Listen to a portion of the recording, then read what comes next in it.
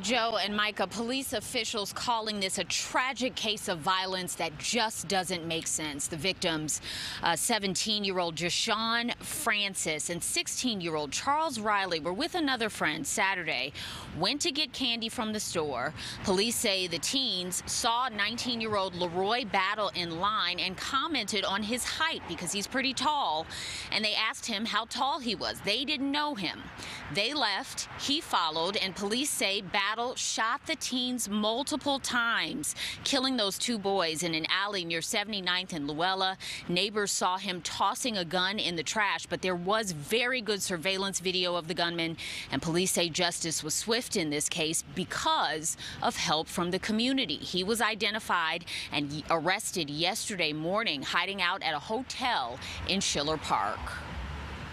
That's the only thing that we have is from talking to the witnesses' friends. That's the only conversation that occurred. There was no altercation.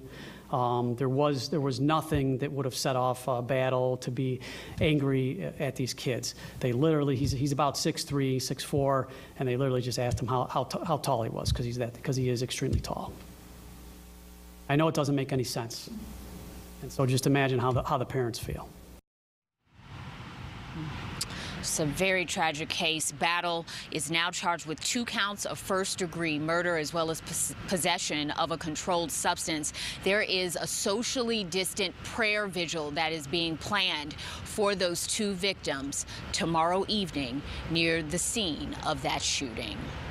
Reporting live tonight from Chicago Police Headquarters, Gaynor Hall.